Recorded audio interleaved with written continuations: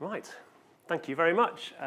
It is absolutely fabulous to be here back in the room and to see so many people. So that is absolutely brilliant. I'm going to talk a little bit about how the National Trust uses GIS to deliver on our key strategies and objectives, and particularly on our response to climate change. As I say, we're going to talk for about 15 to 20 minutes. We don't have time for questions, unfortunately, but do come and find us afterwards. And actually, the whole National Trust team is here, so do stop and speak to some of these guys as well.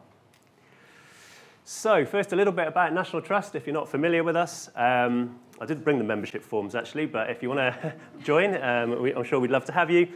We celebrated our 125th anniversary last year, and NT is rooted in the idea of 3 Victorian philanthropists who fundamentally wanted to ensure that all people had access to fresh air, history, nature, and beauty.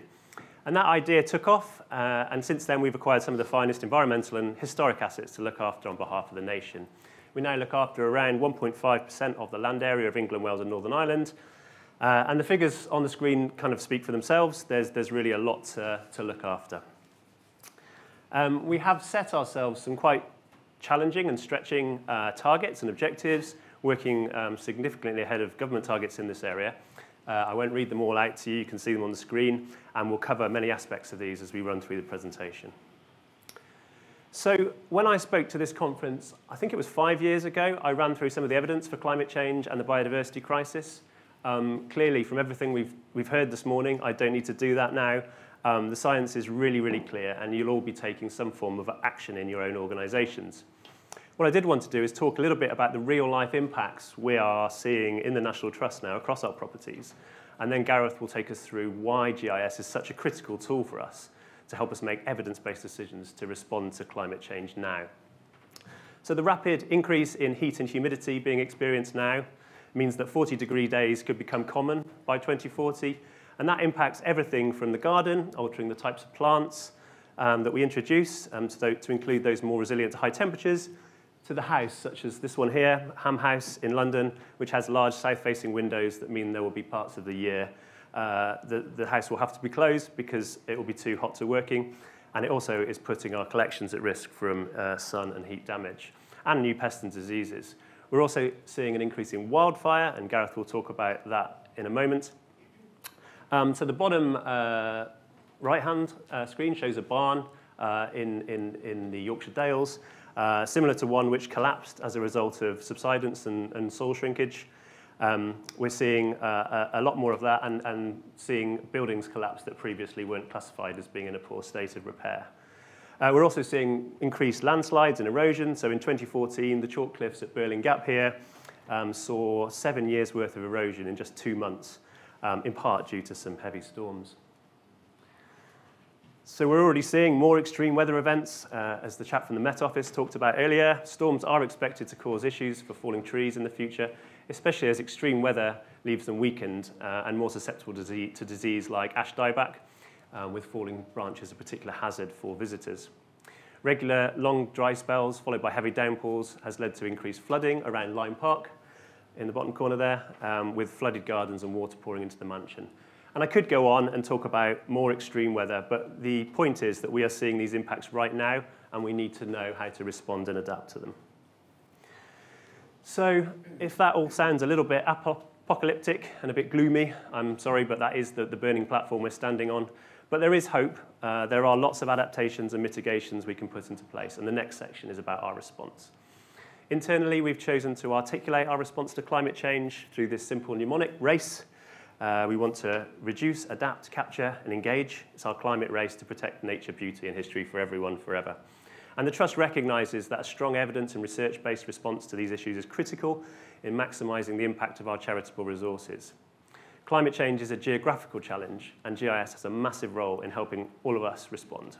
So Gareth is now going to take you through some examples of our response to climate change and show how Esri ArcGIS is making a huge impact to our work. Gareth. Thank you. So, the Carbon Dashboard is a groundbreaking tool for the Trust that brings together a wide range of spatial and non-spatial data from multiple sources, including land use, agriculture, and habitats. As a land-owning organisation, land use is a big area of emissions for us. So we've used international carbon counting standards and methodologies and applied them to our work. We've used Tableau software, which is our organisational BI platform, to build the dashboard. It presents a picture of carbon based against baseline scales from the whole trust to individual property. It highlights areas for improvement, so you can see whether you work in procurement, say, or if you're a property manager, exactly where you are against those targets. And with this, hopefully, we can help chart our path to be net zero by 2030. Something that's been a bit of a game changer that we've been working on a little while back, with an aim to adapting to some of those challenges that we talked about, is with Freakheel and a range of our partners and consultants, we've been developing a climate change hazard map. It's intended really as a flagging tool, highlighting the danger of non-intervention by comparing information from now alongside that could develop without any future mitigating action. It looks primarily at 4 key areas: overheating, slope failure, soil heave, and storm damage. The data used is primarily sourced from the Met Office, we heard about them earlier, and the British Geological Survey. The current picture being taken from a 1981 to 2010 baseline, with the future picture being based on a projection from 2060 to 2080. It uses the simple 5-kilometre hexagonal grids that you see there, with 5 broad categories of risk, graded and colour-coded, with blue being the least change and red being the most affected. Whilst at an individual property scale, this doesn't necessarily sort of differentiate a lot, it does act as an effective overall planning tool and helps highlight key regional themes. It's that broader brush simplicity of it that allows it to reach a greater audience and hopefully act as a useful conversation starter in pursuit of any climate action. The key headline findings from it can certainly act as a bit of a concern. So for the National Trust, let's make that down. There we go. Yeah, so for the National Trust, where we were at high or medium risk properties, they increased from 30 to 71% by 2060. But as stated before, this was based on no climate action. So this tool begins to help spatially define where we can actually do something about that and where there are exciting opportunities to work with neighbouring landowners, partner organisations or governments to ensure that it's a joined-up approach. Another good example that our team, notably Keith Chalice, our remote sensing specialist, have been working on to help us develop some of these threats, is the wildlife risk dashboard. Using ArcGIS dashboard integrated with ArcGIS Online, we've collated sources from the Living Atlas to view alongside our places to help us gauge real-time threats posed by wildfires.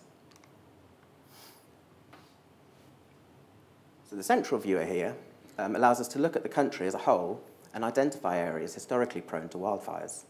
This can be used alongside other datasets to create risk maps helpful in knowing where to best direct resources and combat future occurrences.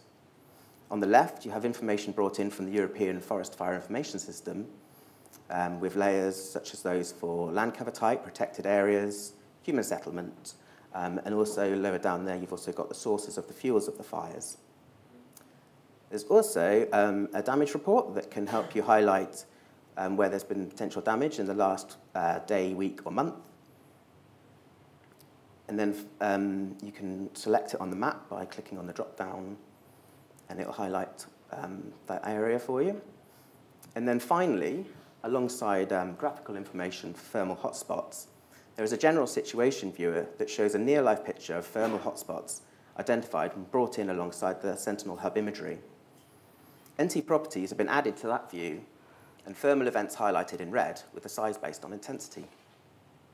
Locations of key sites of interest, shown here in Northern Ireland or Yorkshire, where there's been larger scale incidents recently with wildfires, have been bookmarked so they can be more directly monitored.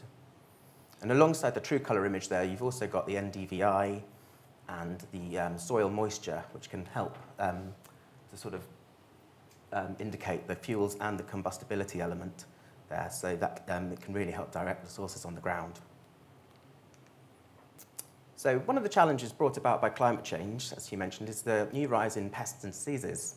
A prevalent example of this in recent years for us has been the rise in a whole suite of diseases affecting trees, with the most noticeable being ash dieback.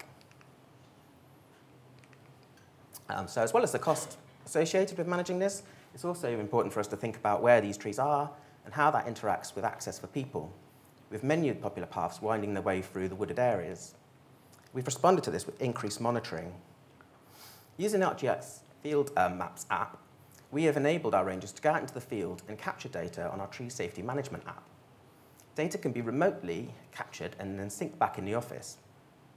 This app, and hopefully future ones like it, will go a long way towards helping us meet those challenges and provide a central, consistent and trustable source of information. This can then help us inform future decisions at a larger landscape or national scale for us. Here's one of our lead rangers, Max, to explain a little more about how he uses the Tree Safety Management app. The Tree Safety Management app is an app which allows us to record and collect information on individual trees during assessing. So if we notice a tree that has certain defects, we are able to record those defects and then ensure that we can get the tree surgeon out in good time to complete the work and ensure that the tree remains safe. It makes us as a ranger team far more efficient with our work. Rather than putting all of the information down on a piece of paper and then into a computer system and doing that twice, it means we can do it once and once only. It makes life so much easier. It ensures that we can get contractors out even quicker. Everyone's really got on board with the app and they are enjoying using it. It's simple to use and it's quick. It's improved people's job and their enjoyment of it because when they're able to spend more time outside rather than being in the office completing paperwork.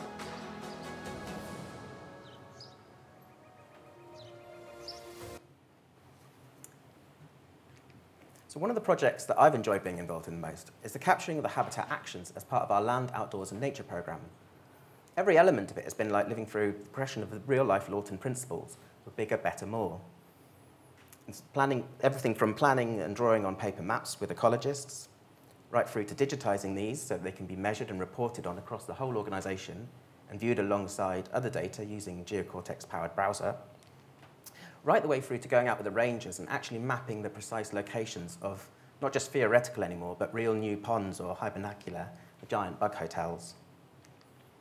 So excitingly, this is really starting to happen now on the ground, which is one of the growing number of things which is making me feel much more hopeful for the future, that ourselves and many other organisations, many represented here today, with common goals and visions, are actually now starting to make this happen. As you mentioned, one of our key ambitions and priorities is to look for land opportunities and for improving nature and increasing carbon. Deciding how and where these interventions at landscape scale is, where they put them, is critical. So one recent example of a way to help with this strategic planning has been the development of the Sustainable Land Management tool.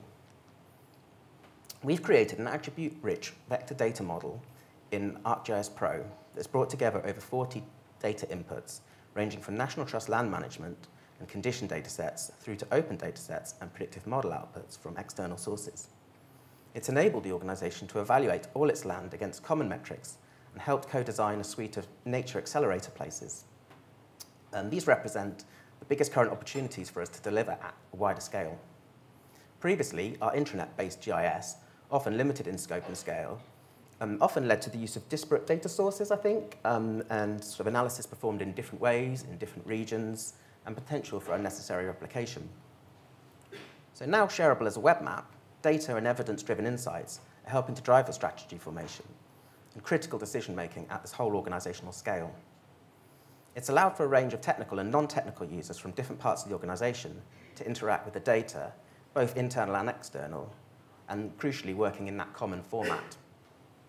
This flexibility has empowered the end users to drive their own insights. So one final thing to quickly mention that we've been looking at as part of our Blossom programme and campaign, which aims to reflect and help us celebrate our connection with nature, culture and each other at a time of year when renewal is so evident all around us, is a project to look at the locations of traditional orchards. Orchards are of particular importance because they provide the perfect home for a variety of birds, pollinators, insects, as well as being great for people. So working with ArcAI, our team, in particular Chris Word, working with Tom Dommett, have been piloting a project using artificial intelligence and deep learning to try and identify locations of orchards using historic mapping, modern mapping, and other data sources. It's sort of still underway and we're still analysing the results, but certainly if successful, it's a technique that we may adopt for other land types and lots of other analysis So potential for lots of other exciting opportunities. Thank you. Thank you, Gareth. I hope that is a useful kind of overview of some of the ways that Esri's GIS is helping the National Trust look after special places in the context of climate change. And before we go on to a summary and finish, I just wanted to pick up Gareth's final point there on engagement and actually what I would call data and GIS leadership. So if we see climate change as a real and existential threat, which I'm pretty sure most of us do, then we're probably thinking about what we can do in our own roles in responding to that. And it's perhaps easy for me to say when National Trust has a decent-sized comms and marketing function. But we all have a story to tell in our own roles. And when I look around the conference and I talk to other people, I can see there is so much brilliant stuff going on that we ought to shout about. And I think increasingly, the ArcGIS online platform with features like web maps, hub, and story maps make it really easy for us to tell those stories, and they literally give us a platform.